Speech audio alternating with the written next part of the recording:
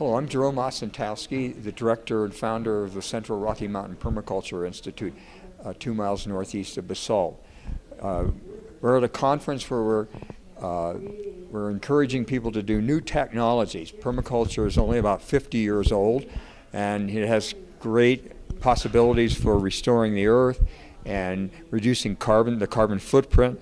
My demonstration site up on Basalt Mountain, you can get there by take some videos and watch some videos of crmpi.org. We also can actually add a whole economic. Permaculture is the contraction of permanent and culture, but we need to add. We have 3 ethics: care of the land, care of the people, and then sharing the surplus.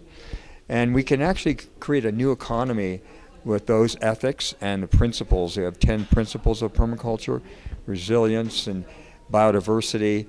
And what we're doing at Crimpi is taking 3 cooperative businesses, and they will take over the farm, take over the property, and run their businesses out of a permaculture institute and a 1 acre of edible landscaping and a nursery and 5,000 square foot of greenhouses. So you're taking a farm that's resilient enough to maybe create 5 different livelihoods for people to live on 1 acre.